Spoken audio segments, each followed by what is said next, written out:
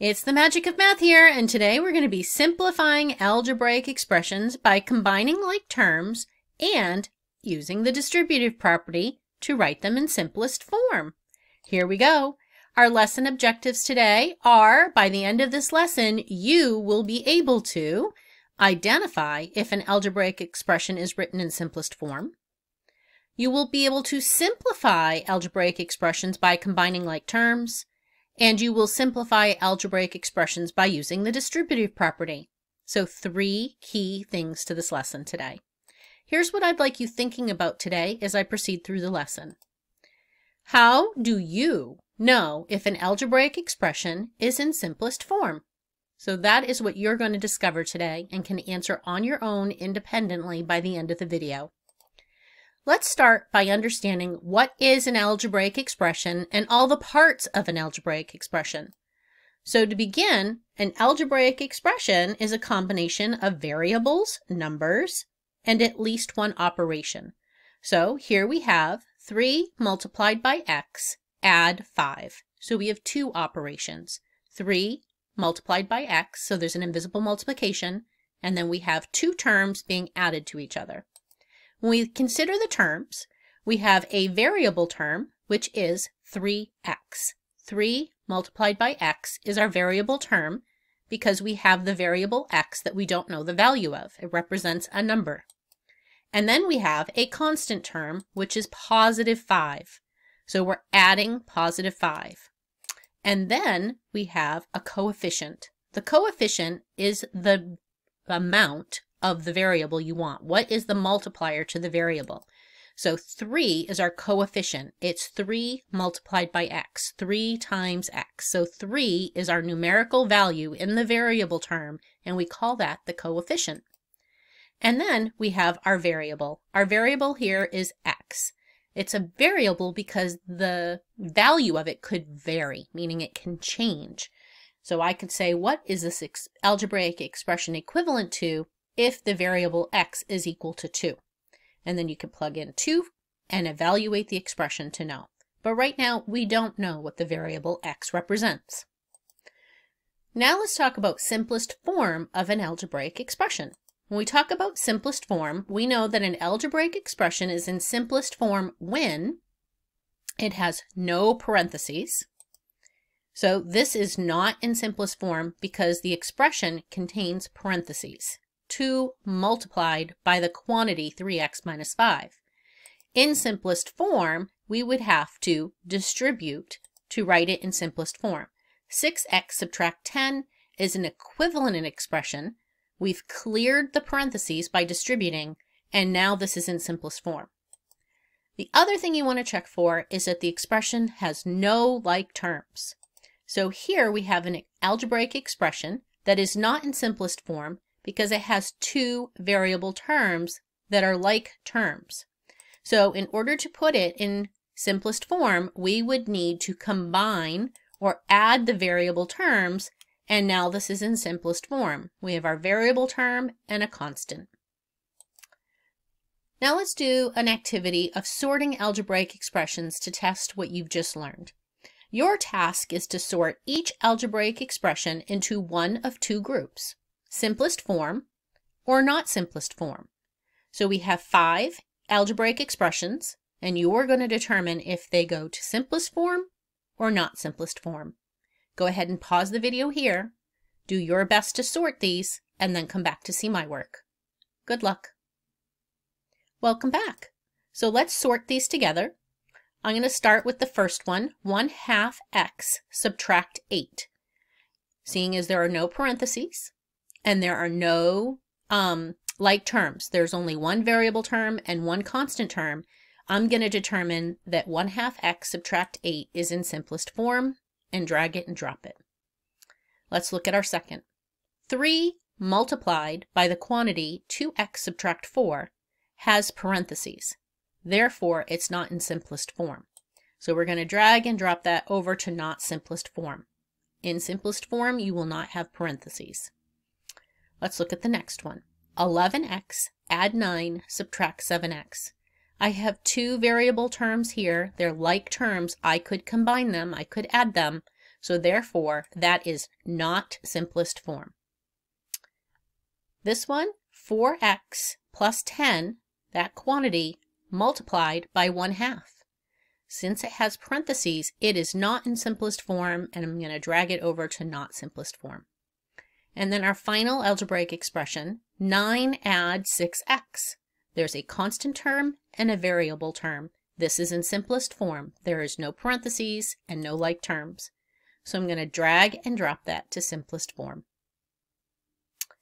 All right, let's learn how to combine like terms so that you could simplify an expression. We have 5x, subtract 2, subtract 7x, add 10. Step 1, we're going to rewrite this algebraic expression as addition. So we want to have repeated addition. I see subtract 2, subtract 7x. So I'm going to use my subtracting rule and change subtraction to add the opposite. So when I rewrite that, I'm going to add -2 and add -7x. Let's look at that. 5x, add -2, add -7x, add 10. This is equivalent to this, and now it's just repeated addition, and I can combine like terms. And that is my step 2. I want to group like terms, if necessary, so that I can use the commutative property to place terms next to each other. Meaning, what I want to do is I want to put -2 over with positive 10, and I want to put 5x and 7x together. So let's rewrite that. 5x, add -7x. Those are like variable terms. And then my -2 and my 10 are like constant terms. So I use the commutative property because once you have repeated addition, the order in which you add does not matter. So let's combine. In step 3, we're going to add like terms. So we're going to add our variable terms. 5x and -7x give me -2x. And then we're going to add our constants. -2 plus 10 is positive 8. -2x add 8 is equivalent to this expression. This is in simplest form. There are no like terms and no parentheses. All right, now it's your turn. I'm going to ask you to simplify 6 plus 3x, subtract 8x, subtract 4, and I've given you the 3 steps to follow to organize your thinking. Please pause here, do your best work, and then come back to see mine. Good luck. Welcome back. So here's our solution. Step 1, we're going to rewrite as addition. So we're going to rewrite subtract 8x to add -8x and add -4. So let's look at what that looks like. Here are our terms that are being subtracted, and we're going to rewrite as addition. Add -8x, add -4. So now it's repeated addition. So we're going to group like terms using the commutative property, because when I have repeated addition, order does not matter. So I want my variable terms next to each other and my constant terms next to each other. So I have 3x and -8x and 6 and -4. So let's rewrite that. 3x add -8x and -4 add 6. Equivalent, just grouping our terms. So now we're ready to add our like terms. So we have 3x and -8x, and then our constants, -4 and 6. 3x and -8x are -5x. -4 add 6 is positive 2. So this expression in simplest form, by combining like terms, is -5x add 2. Let's try one combining like terms with fractions. 2/3 x, subtract 1, subtract 1/6 x, subtract 4. If you think you've got this, go ahead and try. Pause here. If not, hang out with me. So we're going to do our first step, which is to rewrite as addition. So I'm going to see that I have -1, or subtract 1, and subtract 1/6 x. So let's rewrite that. 2/3 x, add -1, add -1/6 x, add -4. Equivalent, just now it's repeated addition. So now our next step is to group our like terms using the commutative property now that I have repeated addition, since order doesn't matter when I add. So I'm going to put my variable terms together and then my constant terms together. So let's do that. 2/3 x, add -1/6 x are my variable terms, and then I have my -4 and add the -1. Now I need to get a common denominator to add my variable terms. I have a denominator of 3 and a denominator of 6.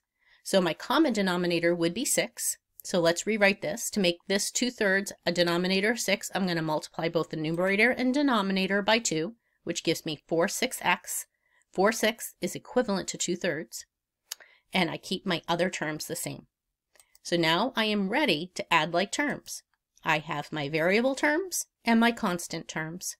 4 6x add -1 6x is going to give me 3 6x. -4 and -1 are -5. So now I'm going to rewrite this in simplest form one step further. Some teachers might accept this, but we don't really want to have two operations next to each other, add -5. We do this to make it easier for us to add, but it's not as neat as it could be to answer it. And 3 6 can be simplified to 1/2. So 1/2 x subtract 5 is the same as add -5. So this expression in simplest form is 1/2 x subtract 5. Now let's apply this to the real world.